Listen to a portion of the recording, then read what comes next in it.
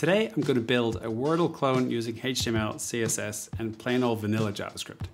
If you haven't heard of Wordle yet, I honestly don't know how you've managed to avoid it. But it's basically an addictive guessing game. Every day the whole world has to guess the same 5-letter word in 6 tries. If you guess the right letter but in the wrong spot, it turns yellow. The right letter in the right spot, it turns green. I did borrow some CSS ideas from inspecting the Elements tab on the official Wordle page, but most of this I've worked out for myself. We'll also use an API to pull in a new word to guess and also to check that the guess word is a real word. But this brings with it some unexpected challenges, so make sure to follow along to find out what that is. Okay, let's get started. So I have a Wordle up here, so this is what we're looking to do. We've got 6 rows of 5 squares. We have our header up the top and we have a keyboard down the bottom. So this is what we want to try and recreate. So let's first create our directory. Call that Wordle clone. And I'm going to touch index.html, create that file, and I can make 2 more directories, CSS and JavaScript. And then we'll touch CSS styles.css and JS main.js. And there we have our directory. So let's open this in VS Code. Okay, so we've got our index, so if we'll do exclamation point to let Emmett build our HTML, pop that size up a bit, it should be readable. And we'll call this Wordle clone. Let's just say Wordle here. And let's open this in the browser. And now we have the start of our clone. So I'm just going to get the head set up here, and I know I'm going to need my script equals, and I'm also going to need my CSS. I'm going to delete this for now. And I'm going to create a div with an ID of container. So I can use Emmet here, so I can div, and I can do the hash key and type in container. And that creates my div with an ID of container. And I'm also going to have a div with an ID of game. And inside of that, I want a header. Inside my header, I want a h1 with a class of title. And let's have a look at our CSS and start adding some CSS. So I'm just going to remove all margin and padding that comes in the browser because I don't want that messing anything up, and I'm going to add some styles to the HTML and to the body. Let's say height 100%, and let's give everything a font family of, see the sans, save that. And so what did I create? I created an ID of container, so let's look at that first, container. And I'm going to make this a flex display. Give it a background color of a black. So we can see already that this should be working. So we have some black coming in there. I'm going to give it a height of 100%. And we now have it covering the whole page. So yeah, we don't need a width on that. Quickly, sorry to interrupt, but if you're enjoying this video, please make sure to give it a like and hit the subscribe button. It really helps a small channel like mine get seen by others on YouTube. So you'd be doing me a massive favor. All right, back to the video. Let's look at our title. So up here is our title, and we have a little border down here. So let's put a border on the header component. We'll do border bottom 1px solid, and I copied this color from the Wordle page. Title, I'm going to give it a nice super light gray color of Gainsborough. I'll give it a font size of 2.5 rem. If you're not sure how rem works and how it differs from pixels and EMs, I made a video on that a while ago, so I'm going to link to that in the description for you. So you can watch that after this. Give it a font weight of bold. put some margins around it. And we'll align it center text. Now let's add this font family. So we're overriding what the browser is giving it as a default. There we go. And now we need to do some work on this. So our container needs to align items, center, flex direction, column. Okay, cool. Wordle. Okay, so the next thing we need to look at is this board. Now, I'm not going to create HTML elements for each of these squares. What I'm going to do is I'm going to use JavaScript to paint the board onto the DOM. So let's take a look at that next. So underneath the header, I can create a div with an ID of board container. Oh, that's all capitals. Let's try that again. Board container. And inside that, I've got a div with an ID of board. Now let's take a look at our JavaScript for the first time. So we want to make sure that the file is loaded and ready. So we're going to add an event listener to make sure that DOM content is loaded. And let's pass this in as a callback. And then we're going to create a function called create squares. Inside of it, we're going to get the game board. We're going to get element by ID, which is board, which we just created. And then we're going to run a for loop. So let's let Emmett do that for us. I know I want 30 squares because we've got 6 by 5. So I'm going to do this, start at 0 and let it run on, as long as index is less than 30. We'll do let square equals document.create element. I'm going to create a div, class list.add square. We're going to give it an ID, and I'm going to give it an ID of the number of the square. So we'll use the index, which is index plus 1. And then we need to game board, append child, square. And now we just need to execute that when this loads. So we may not see anything happen just yet because we haven't styled it.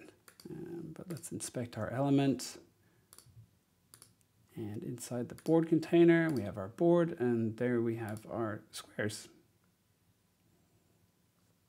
So let's add some CSS so that they start showing up.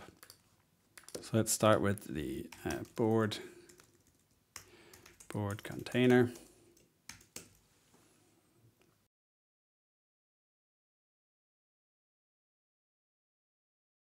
Next thing I want to do is style the board.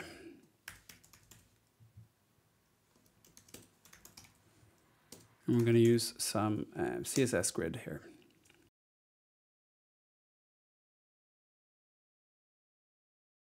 All right, let's start styling the squares. So we have square, and we're going to give it a border so we can see it. 2px solid, and we'll use that same color we had from before. 58, 58, 60. Let's see if we can see anything. And oh, there, if you look closely, you'll see tiny little squares. So let's keep styling that. And we'll give them a minimum width, 60 pixels. Minimum height of 60 pixels. And oh, now we have our box. So we're starting to look a bit like this. And I know some letters are going to go in here. So I'm going to make sure the font size is big enough. So we're going to use 2 rems, font weight of bold. So we're looking pretty good here. The next thing we want to do is the keyboard. So let's take a look at that. So underneath the board container, I'm going to make a div with an ID of keyboard container.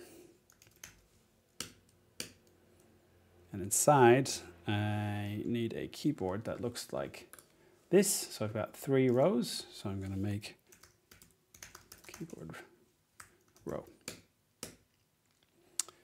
And I'm going to make these keys buttons.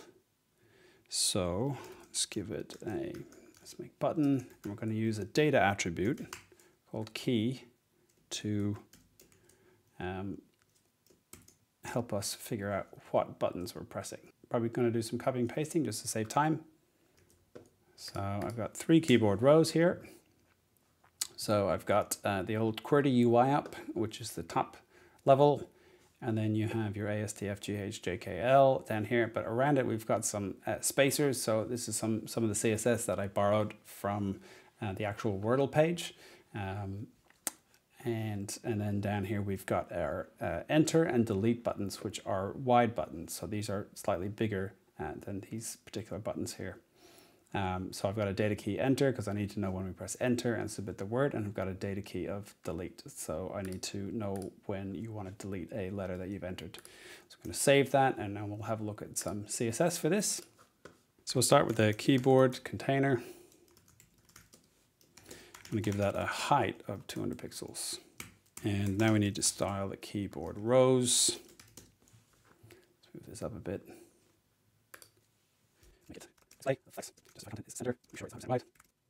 And give it some margin. We can use this property called touch action, which if you look here, it tells you, determines whether the touch input may trigger default behavior supplied by a user agent. So touch action we're going to give it here is manipulation. And now let's style the buttons that are in there. So keyboard row, and then we'll do the button. Move that up a bit. So we don't want a default styling on the button, so we'll inherit. And we'll make sure that it's bold. We don't want any border or padding. All this stuff comes with buttons in the browser. Let's give it a fixed height of 58 pixels and cursor pointer. So and we'll go with the background color. And for this one, I've again copied this value from the actual Wordle page. So it looks the same. I'm going to make the font a specific color as well.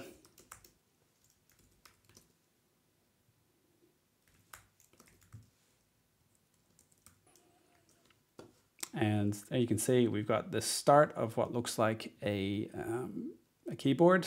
You can see our letters at least. So let's keep going and make sure that looks like an actual keyboard. And let's see how we're looking. Cool, so we're making some progress. Buttons are looking a bit square, so let's add a border radius of 4 pixels. We also want to add a user select attribute. So it controls the appearance of selection, and we can do user select none, because we don't want the user to select it. We just want them to press it. So I haven't styled the wide button yet, and I also haven't styled the spacer. So hopefully when we do those, we'll start to look a bit better here. Button.wide button. And we're just going to give that a flex grow of 1.5. You can see here this is a flex grow of 1. So this button is 1.5 times larger. And we want to make the spacer half the size. So we'll do spacer half, flex grow, and you can do 0.5. And ta-da, you have a keyboard. Now it's a bit squashed, so let's try and figure out what is happening there. So I have a game container here, which I haven't styled. So let's do that up here. So we've got game of an ID. I'm going to make that 100%. So let's give it a max width of 500 pixels. And we'll go display flex and the flex direction column. Well, that looks much better.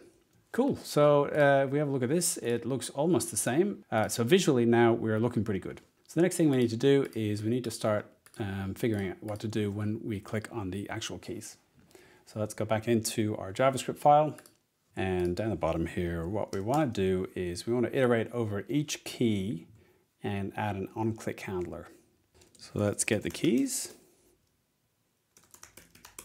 So these are the keyboard keys, and we'll get document query selector all, and we're looking for keyboard row buttons. And then we can do a for loop, and let's change array to keys. Delete this. And I personally find it easier to just use I.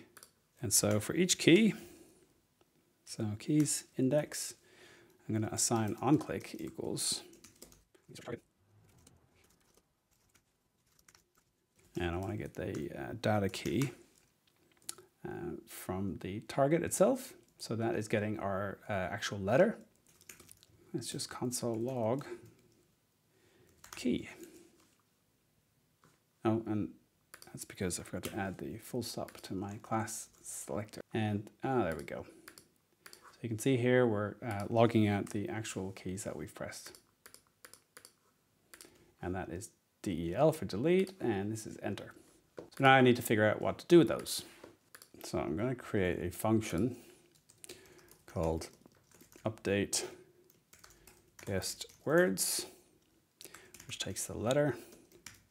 Up here, I'm going to create a variable called guessed words. And it's going to be an array with an array inside of it. So if we look at how Wordle works, we've got potentially six words. So we want to keep a record of all the words that we've created. So what I'm going to do is I'm going to create an array that contains all the words, and each word will be an array that contains each letter. So we're just going to update that inner array, and when we start guessing another word, we're going to add another array to capture that. So the other thing I need to think of is, how do I know which array to update? So thankfully, I'm not going to sit here and try and figure it out with you. I've already put this together myself to make sure I know how to do it. So I have this function that I've called get current word array. And what that'll do is it'll tell me the number of guessed words so far. So obviously we have 0 at the moment. And we'll say equal guesswords.length. So that checks the length of this array. And then I'm going to return guessed words, number of guessed words minus 1. So that'll return the actual array that we're updating. So I'm going to say const current word array equals get current word array. So I'll check if current word array exists, and current word array dot length is less than 5, which we're checking to make sure that we haven't filled in 5 letters for that word array yet. Then we want to do this. We want to do current word array dot push letter. And that goes into our onClick, which is up here. Update guess words, letter. Sorry, not letter. We called this key, so let's call this letter. Okay, so what do we do with those? So we need to find out which is the next available space here. How do we know this is available? How do we know this is available once that's filled in? So we'll go back into our clone. And I've got a const I've set up here called available space.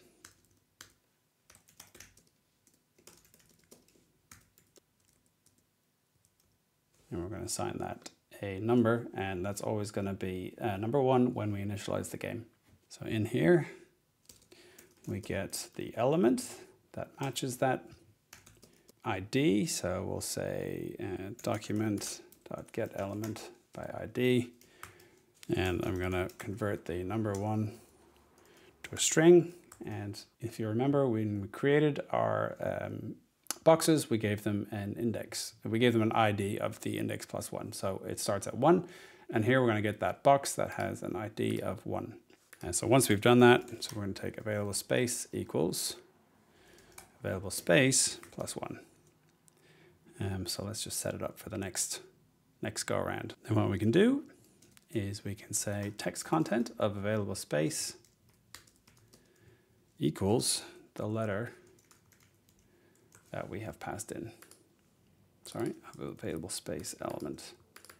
So let's see if we've made any progress here. If I type in Q, and does anything happen? I have, oh yeah, I don't need these as const. This needs to be a let. I'll make this a let just as well. And this does have a Q in it. And you can see it here in the elements, but let's just find out why we cannot see it. So let's go into our CSS, and we have, we're looking for square. So we need to add a color, and we'll give that the old Gainsborough again. And we want a text transform to uppercase. Type this again, and oh, we have our cube. So it's a bit misaligned, and I think I'll make that font size a bit bigger. That fit 50 pixels. Okay, that fits better. And let's just give this some flex properties.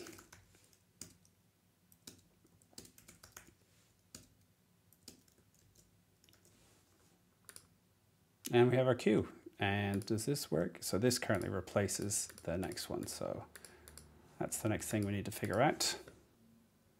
And that was pretty silly. I've just passed in 1 for some reason. So if I change that to available space, refresh, and we're now getting some letters. So the next thing we need to do is figure out what to do when we press enter. So I'm going to move this down to the bottom, so our functions are all above it. So let's say if key equals enter. We've changed that to letter, so we'll do if letter equals enter. Then we need to add a handle submit word function, and then we need to stop there. So we don't run any other code. So let's go up here, function handle submit word. And before we do that, we need a word to check it with. So let's go let word equals, let's call this dairy. So it's got 5 letters. So we'll get the current word array again. And let's check if it's not equal to 5 in length, and I should probably spell that correctly. Then I'm gonna window alert, word must be 5 letters. Let's see what happens there. And word must be 5 letters. If I finish it, I probably won't get anything. So that's good. Let's turn it into an actual string. So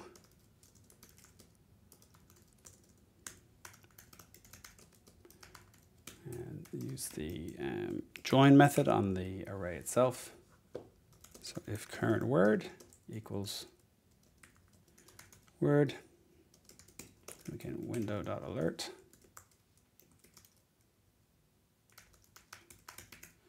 And give them a congratulations message.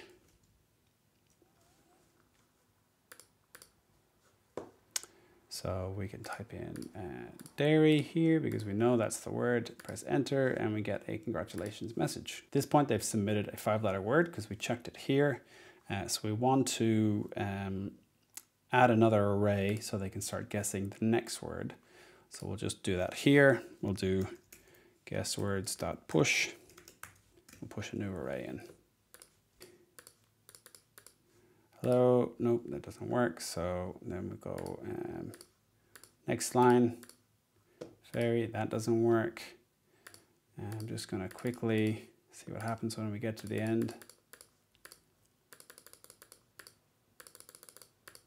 Now at this point, we should probably tell them that they've lost, right? So let's do that. So guessed words dot length equals 6. At this point, we've checked if they've won, which they haven't. So clearly they've lost. If the length of the guess words is already 6, then we can say window.alert. Sorry, you have no more guesses. And we can tell them what the word is. Word is word, and this needs to be backticks.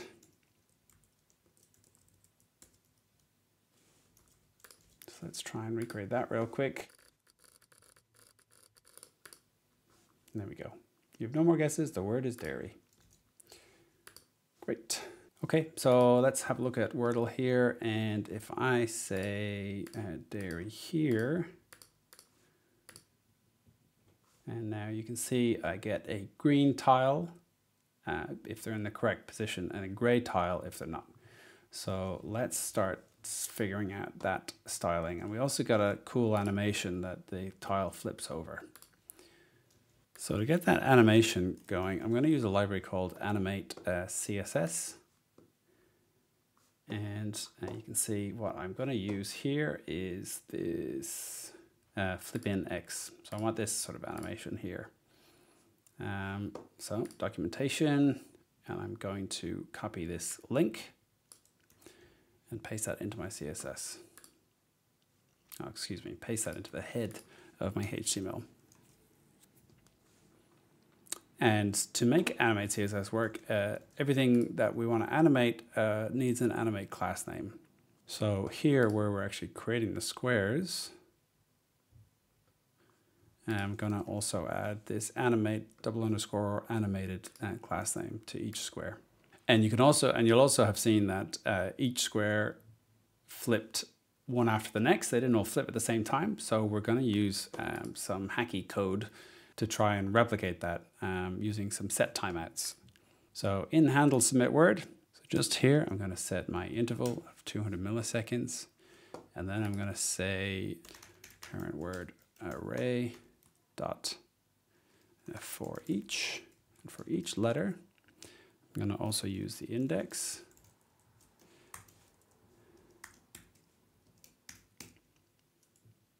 I'm going to use set timeout.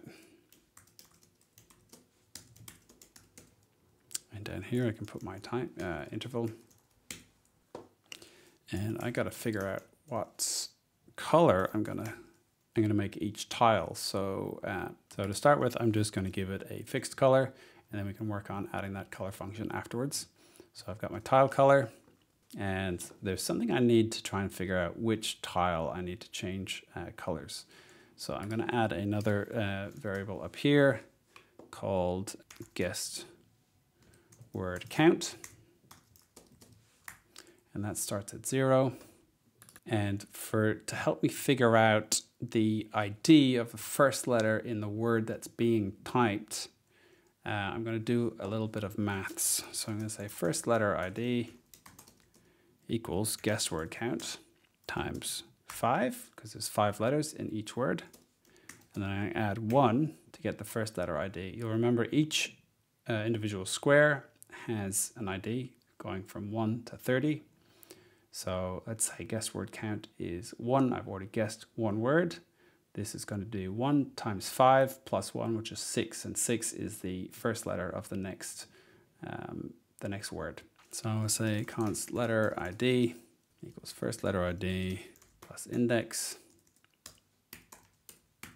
So this allows me to get the letter ID for each specific letter in the word. And obviously the first index is 0. So that'll still give me the first letter ID if it's the first letter. I hope that makes sense. And let's get the element.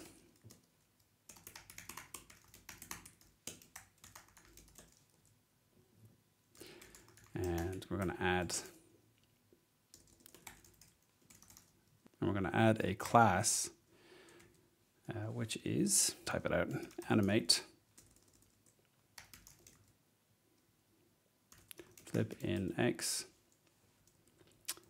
And what I also want to do is add some CSS. So you can do letter.style equals background. Oh, this needs to be backticks as well. So background color.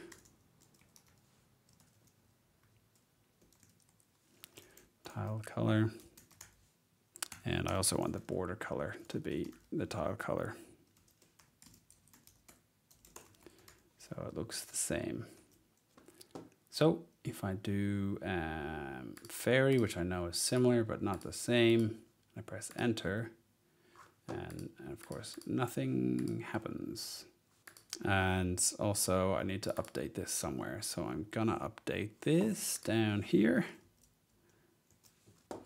And this shouldn't be letter style, it should be letter L style.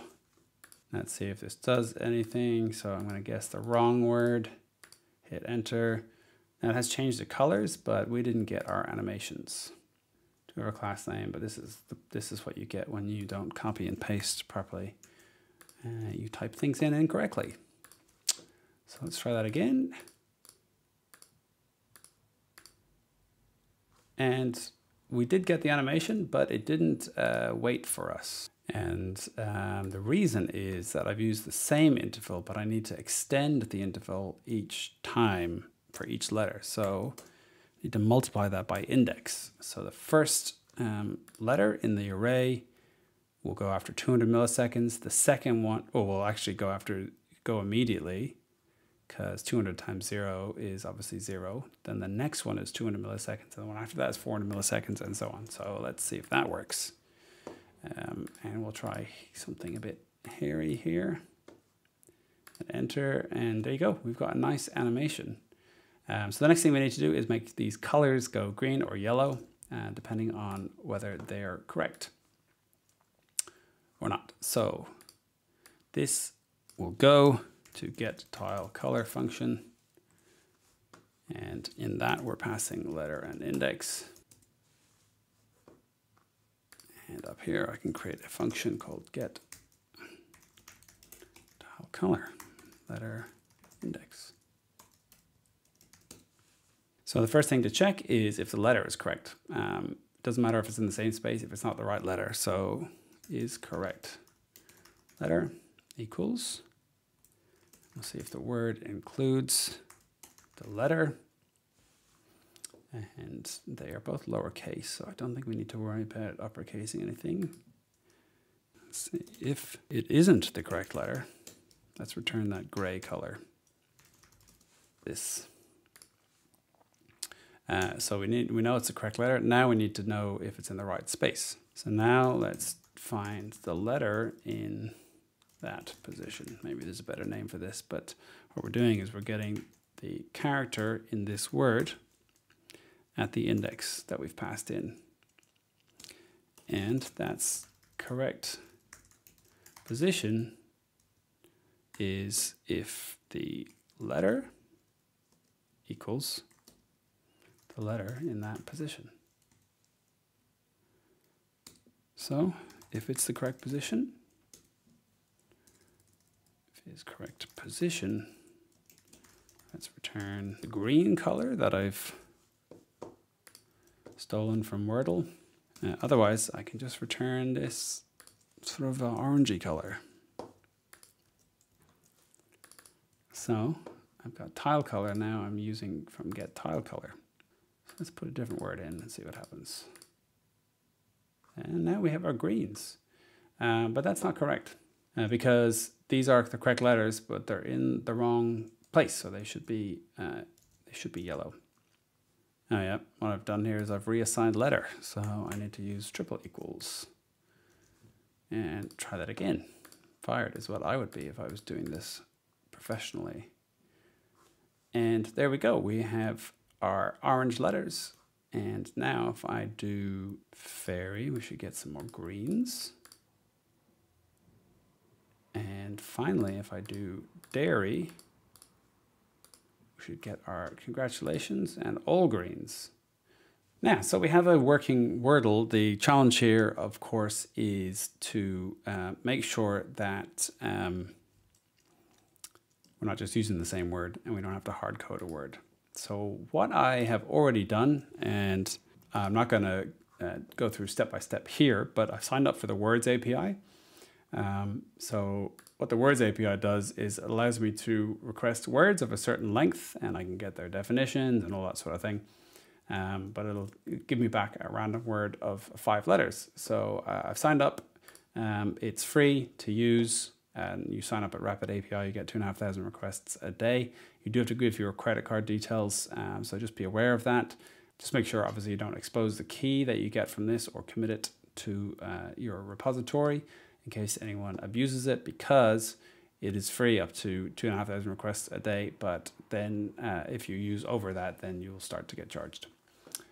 So what I'm going to do is skip ahead a little bit, close this, and I'm going to close this. and I'm going to copy and paste some code that I have done before. So the first thing we want to do is we want to get a new word. So I'm going to paste this in here. What you can see here is the format of this fetch request comes straight from the documentation. So once you sign up, get your key, gives you basically this code to copy and paste in. I've constructed the query, getting your words API, and I'm asking for a random word. And I'm saying minimum 5 letters and maximum of 5 letters. So basically give me a 5-letter word. And here I'm trying to make it a bit easier by just saying give me a verb, but this isn't necessary. So I might just delete this part of speech thing. So get new word will get called at the same time as create squares. So when we've initialized the game, we're going to get a new word. And right here, we don't need a word. So we're just initializing the word variable so we can assign it to it. So get new word calls the API. What it does here is it takes the response, converts it to JSON, and then we get the result and we assign it to the word variable. And the other thing we want to do is that you'll have noticed if you play Wordle is if you try and put in a fake word just to get some letters, like throw an A, I, O, U, so you know which vowels to use, it's going to say that's not a word, it's not a recognized word. So we'll do the same thing here as well. So we want to, in our handle submit word, we're basically going to make sure that the word exists. What I'm going to do is once I've got the current word, after that I'm going to get a fetch request here, and what I can do is I can just pass the current word into the API request to get request to words API, and if it is not an existing word, it will return an error. So here I can do a dot then, and I can take the result and I'll say if the res is not okay, throw an error. We'll catch that a little bit later. But if it is okay, what we want to do is carry on. So everything that we've done here can go inside of this then.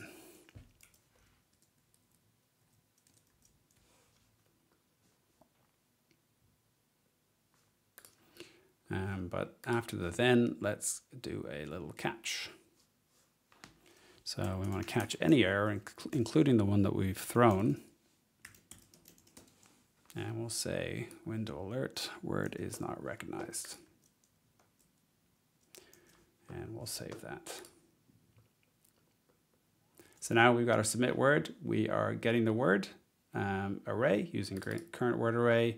We're going to check that it's 5 letters in length. And we're going to then create a string out of it. We're going to pass that into the API. If that word exists, we will continue and we'll do all the figuring out of the colors and all that sort of thing. So let's go back here and let's check our network tab. And there is a pre-flight request and our actual request to random word. And here we have a word, Gable. So let's play with that in mind. So I'm going to first start by, so that is not recognized. And I'm kind of stuck here now because the last thing we need to implement is our delete key. Because that didn't go through, I can't type any other letters. I can't override it. So let's implement the delete key and we should be pretty much done. If letter is enter, so down here I can do if letter equals del for delete. Gonna handle delete letter and then return there as well so we don't carry on. So up here I can do a function handle delete letter and that goes there. So one more time, we're going to get our current word array, get current word array, and we'll get the removed letter, which using pop here allows us to do two things.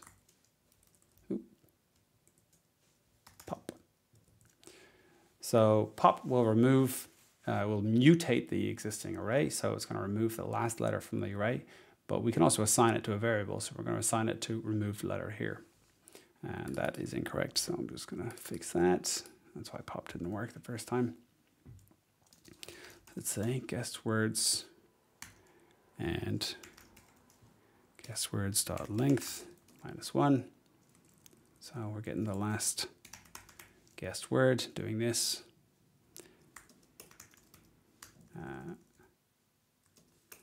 Equals the current word array. So remember I said that it mutates the current word array. We're now reassigning it without that letter to the current word array. And so that's step 1, but we also need to update the square in the board to remove the text content. So let's get the last letter element by document.getElement by ID. And we're going to use our handy available space variable, which we've used before.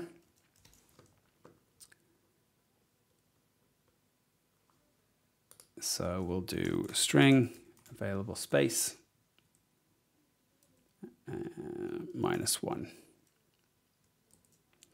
So that gets the last letter and not the next letter. And then we'll say last letter element dot text content equals an empty string. And then we'll fix up available space. So we'll say available space is that same available space -1. So let's see if that works. And there you go. We can now delete. So if we put in a fake word, enter, word was not recognized. Can we delete? We sure can. So here's the thing I said at the beginning that might cause us some issues. Have you seen this word, yodel? Are you likely to guess that word? Probably not. So using this API has made me realize the kind of genius of Wordle itself is that we're always playing a word that people have heard of. So clearly there is, maybe because he's only doing one word a day, he is able to create a massive array of words that people have heard of, that he can verify that are simple enough words. But we can play with this word anyway. We can test hello, and you can see that we have E in yodel, L in yodel, and O in yodel. So if I do yodel now, I won, and yodel turns green. Let's see what other word it comes up with this time. So if I reload, you can play again. And here's a word, villi, that unless it's 1/2 of Milli Vanilli from the 80s and 90s, then I don't know what villi is. So that's the problem. You can build this yourself using the API. It's a good practice to play with an API, but I would probably suggest maybe doing an array of words and just cycling over those and using local storage to try and store what word people are actually playing, so you can give people a few chances to play. But yeah, so that's our Wordle clone. Unfortunately, some people have tried to cash in on the Wordle craze by submitting Wordle clones to the App Store, which is a pretty slimy thing to do. So I definitely wouldn't encourage that, but I hope you've been able to follow along with this tutorial and see what we can really do with HTML, CSS, and JavaScript. Let me know in the comments below if there are other games like this that you'd like to see me try to recreate, and maybe I can consider doing one for a future video. In the meantime, thanks for watching, and I'll see you in the next video.